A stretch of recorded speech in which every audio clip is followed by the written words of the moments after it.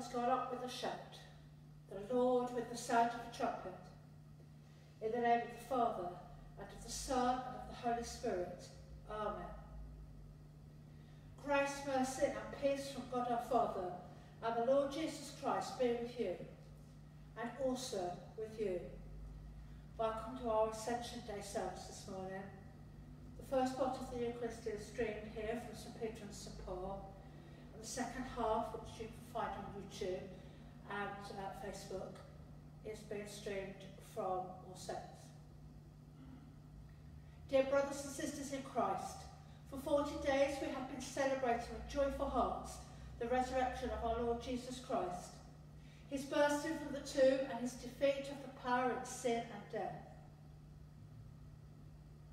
He appeared to his disciples many times and told them about the kingdom of God. Today we recall how he left this earth and returned to his Father, ascended into heaven to take his throne over all dominions and powers, trusting in his reign over all creation, and submitted to his kingly yet loving rule. Let us hear the story of his parting. A reading from the Acts of the Apostles. While staying with them, he ordered them not to leave Jerusalem, but to wait there for the promise of his Father. This, he said, is what you have heard from me. For John baptized with water, but you will be baptized with the Holy Spirit not many days from now. So when they had come together, they asked him, Lord, is this the time when you will restore the kingdom to Israel? He replied, it is not for you to know the times or periods that the Father has set by his own authority, but you will receive power when the Holy Spirit has come upon you, and you will be my witnesses in Jerusalem, in all Judea and Samaria, and to the ends of the earth. When he had said this, as they were watching, he was lifted up, and a cloud took him out of their sight. While he was going, and they were gazing up towards heaven, suddenly 2 men in white robes stood by them. They said, Men of Galilee, why do you stand looking up towards heaven? This Jesus who has been taken up from you into heaven will come in the same way as you saw him go into heaven.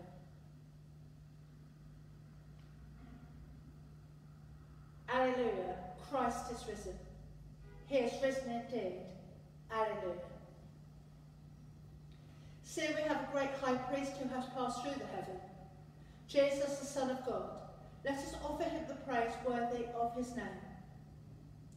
Glory to God in the highest, and peace to his people on earth.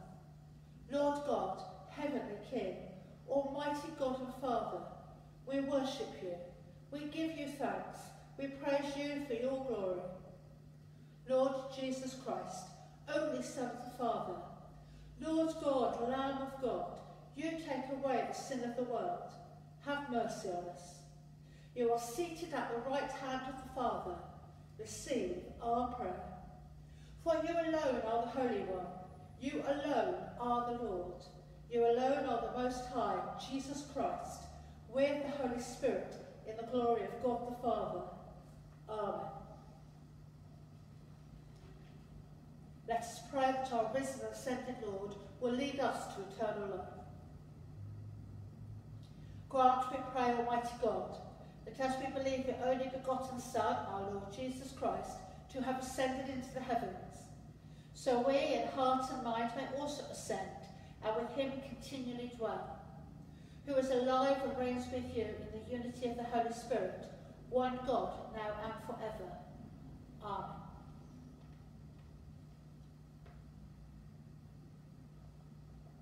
The New Testament reading is from the letter of to the Ephesians, chapter 1, verses 15 to the end. I have heard of your faith in the Lord Jesus and your love towards all the saints, and for this reason I do not cease to give thanks for you as I remember you in my prayers. I pray that the God of our Lord Jesus Christ, the Father of glory, may give you a spirit of wisdom and revelation as you come to know him, so that with the eye of your heart enlightened, you may know what is the hope to which he has called you, What are the riches of his glorious inheritance among the saints? And what is the immeasurable greatness of his power for us, who believe according to the working of his great power? God put this power to work in Christ when he raised him from the dead and seated him at his right hand in the heavenly places, far above all rule and authority, and power and dominion, and above every name that is named, not only in this age, but also in the age to come. And he has put all things under his feet, and he has made him the head over all things for the church, which is his body, the fullness of him who fills all in all. This is the word of the Lord. Thanks be to God. Say the canticle for this morning. All nations shall come and worship you, O Christ, and share in the feast of your kingdom. Great and wonderful are your deeds, Lord God the Almighty. Just and true are your ways, O ruler of the nations. Who shall not revere and praise your name, O Lord? For you alone are holy. All nations shall come and worship in your presence, for your just dealings have been revealed. To the one who sits on the throne and to the Lamb be blessing and honour and glory and might, forever and ever. Amen. All nations shall come and worship you, O Christ, and share in the feast of your kingdom.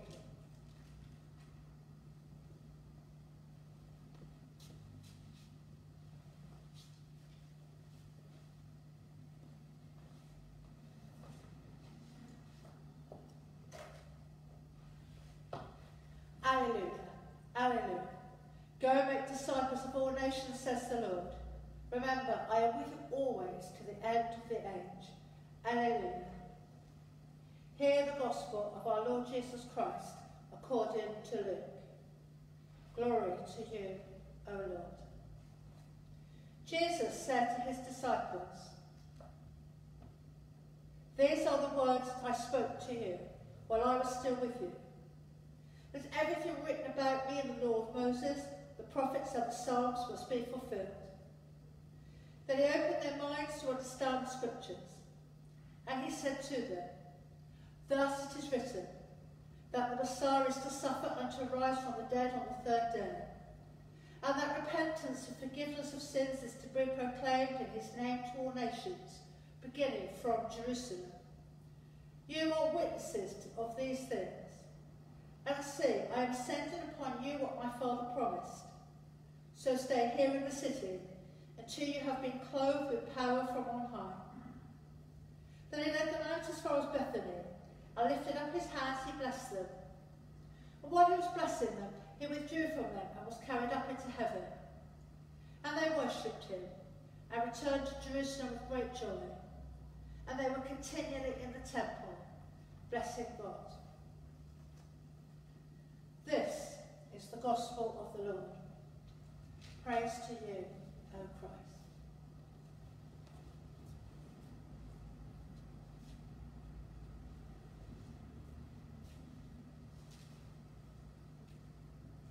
It is not for you to know the times or periods that the Father has set by his own authority, but you will receive power when the Holy Spirit has come upon you, and you will be my witnesses in Jerusalem, in all Judea and Samaria, and to the ends of the earth.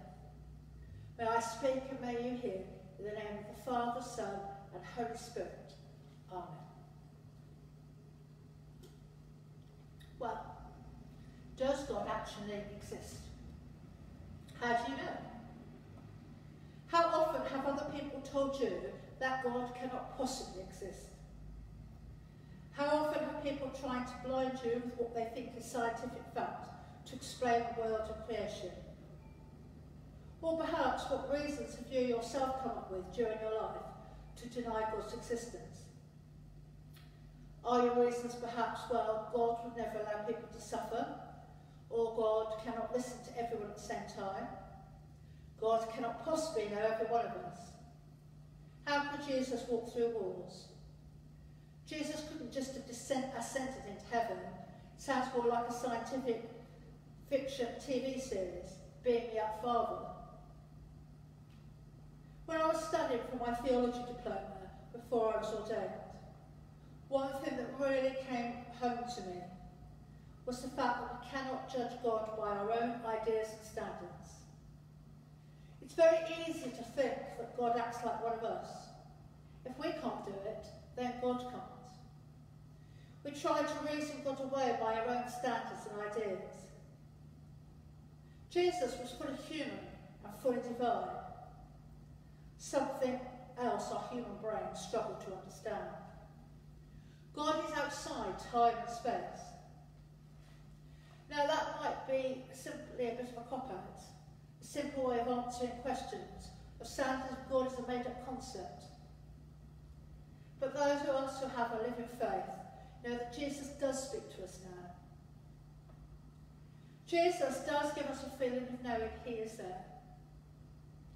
Once we recognise that Jesus is there for each one of us, we know the joys of God's presence. We all share the doubts expressed above quite frequently. When you become ordained, it doesn't magic away doubts. You just have someone to share them with. We also know times when God can be working in our lives. Just as we cannot explain away disasters or why God does not seem to be there, he is of course, we also cannot explain away rationally the amazing miracles we see in people's lives, especially when they discover Jesus themselves, when people are healed, when people turn away from addictions and crime. For myself, I only have to look at the amazing way the body is made and the beauty of the world to know that God's hand is there in their creation. Over the last few weeks since Easter, in the readings, we have heard how the disciples were confronted with the risen Jesus, who could appear and disappear. A Jesus who could walk through locked doors. One minute he was in Emmaus, next minute he's in Jerusalem. The Jesus who was back with his disciples, yet he wasn't. They were meeting the resurrected Jesus, the Messiah, who was the same, yet different. They were learning to accept that in their new relationship, he was coming and going in a way that was impossible to be explained away by their human understanding. In our reading for the first book of Acts with which we started the service, Acts also is written by Luke, so the Gospel and Acts were written, we believe, by the same person. We heard that the disciples were trying to pin Jesus down. When they came together, they asked him, "Lord, is this the time when you will restore the kingdom to Israel?" He replied, "It is not for you to know the time or periods that the Father has set by his own authority." I have a lot of sympathy with the disciples. As Mother Marilyn will tell you, I am someone who likes to plan months ahead.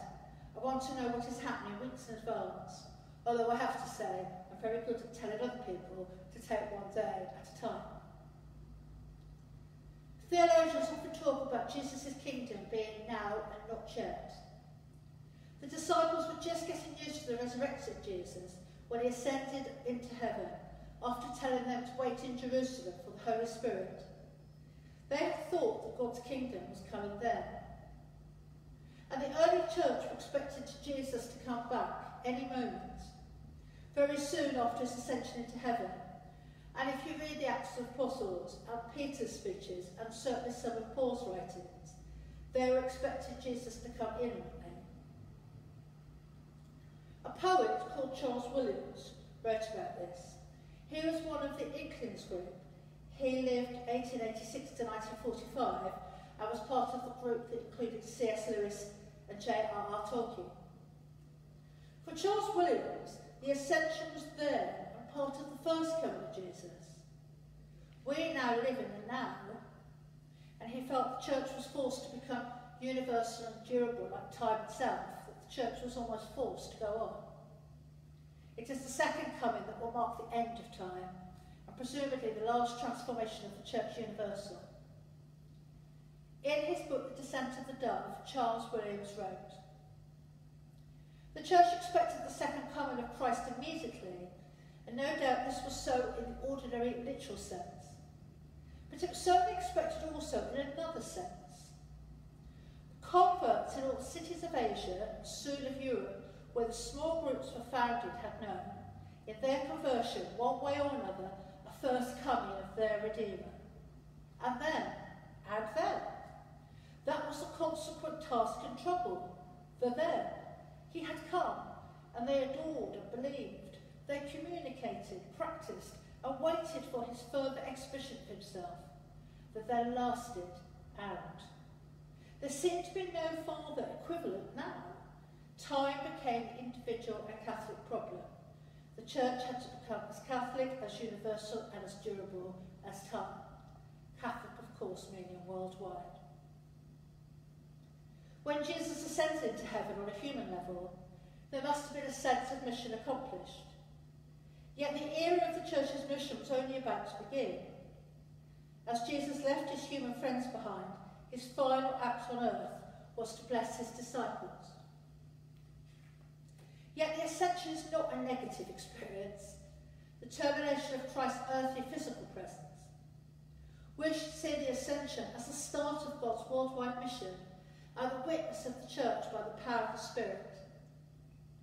Moments ago we heard the disciples asking Jesus when they tried to pin him down, "Lord, is this the time when you will restore the kingdom to Israel?" It is not for you to know the times or periods that the Father has set by his own authority.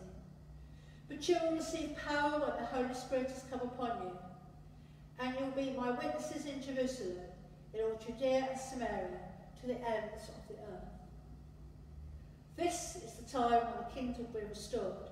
But more than that, the disciples will be the first generation who will receive the power of the Spirit to be Christ's witnesses, not merely to restore Israel, but to witness to the ends of the earth. It may sound puzzling that at the point when Jesus is to bring in his worldwide kingship, he hands the task over. Why does he entrust his kingdom to us, feeble women and men?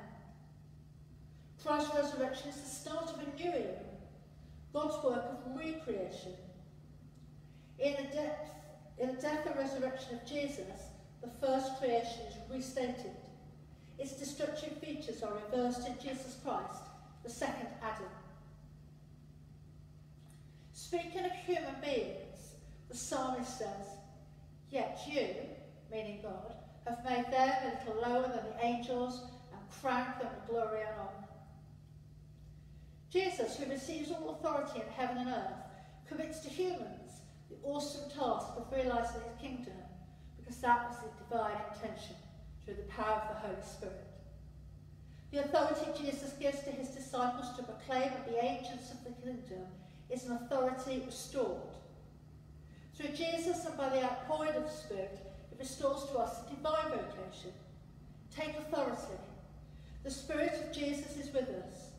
Wherever we go, Jesus will have been with us, preparing a way. We go in his way and bend to his authority. We can't judge God by our standards.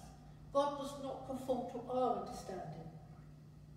We can't pin God down into our terms.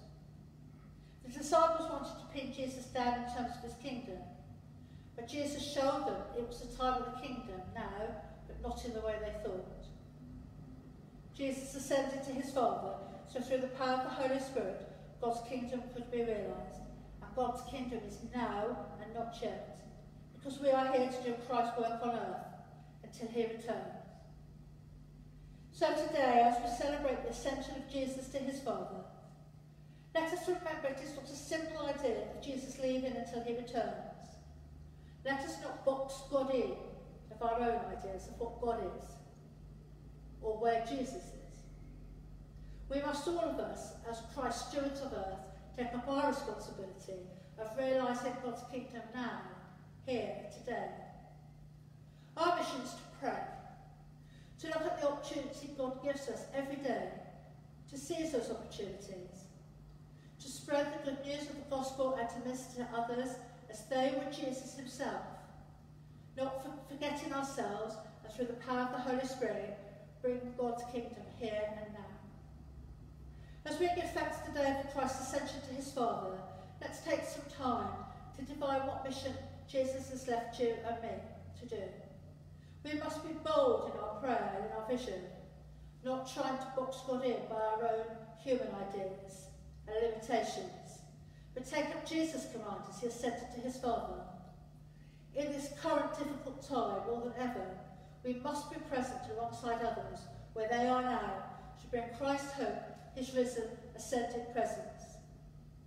It is not for you to know the times or periods that the Father has set by his own authority, but you will receive power when the Holy Spirit has come upon you, and you will be my witnesses in Jerusalem, in all Judea and Samaria, and to the ends of the earth.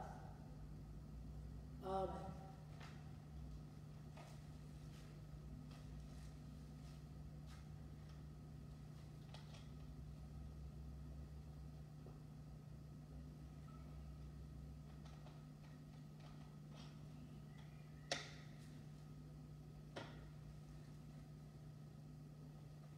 Let us say creed together. We believe in one God, the Father, the Almighty, maker of heaven and earth, of all that is seen and unseen.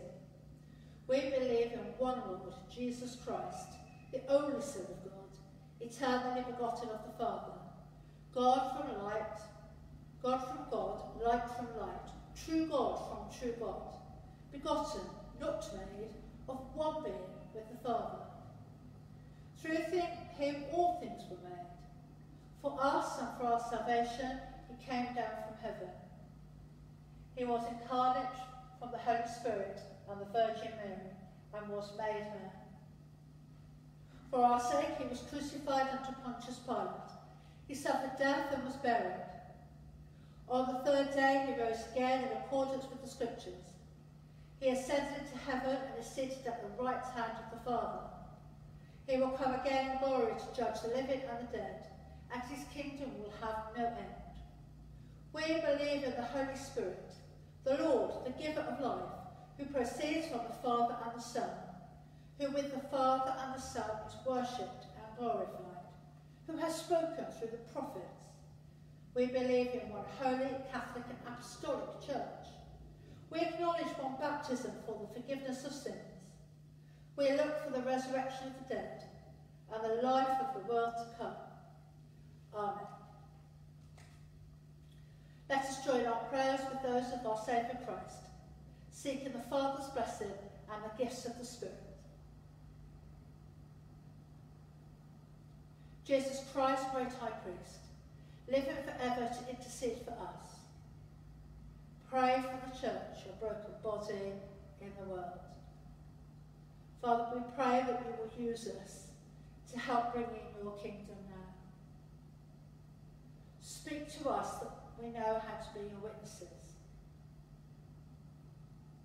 We pray for our church in Chingford, for Father Justin as he starts with us, and all our ministry team, that we may together learn to listen to you and help us bring around the kingdom of God now and not yet. Lord, hear us. Lord, graciously hear us. Jesus Christ, King of righteousness, enthroned at the right hand of the Majesty on high, pray for the world and make it subject to your gentle rule. We pray for all responsibilities of leadership, for all who are making decisions about our lives at this moment, and for those who have it in their power to bring peace in the world. We pray that you will speak to them. Lord, hear us. Lord, graciously hear us. Jesus Christ, Son of Man, join humanity in the life of God. Pray for your brothers and sisters in need, distress or sorrow. We commit to you, Father, all those on our prayer list who were prayed for this morning, and we pray for now. And for any who we wish to particularly commit to God's mercy at this time.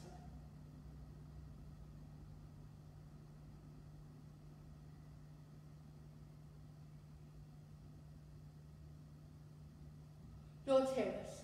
Lord, graciously hear us. Jesus Christ, pioneer of our salvation, bring us to glory through your death and resurrection. Surround with your saints and angels those who have died trusting in your promises. commit to God any we know who have died recently, and any whose years might us at this time. May they rest in peace and rise in glory. Lord, hear us. Lord, graciously hear us. Jesus Christ, Lord of all things, ascended far above the heavens and filling the universe, pray for us to receive the gifts you give us for work in your service. Jesus Christ, keep the church in the unity of the Spirit and in the bonds of peace, and bring the whole created order to worship at your feet. For you are alive and reign with the Father and the Son and the Holy Spirit, now and forever. Amen. And we say together, Merciful Father, accept these prayers for the sake of your Son, our Saviour Jesus Christ. Amen.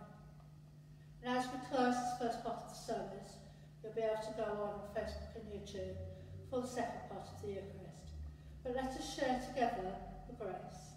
The grace of our Lord Jesus Christ, and the love of God, and the fellowship of the Holy Spirit be with us all evermore. Amen. Have a holy and blessed day.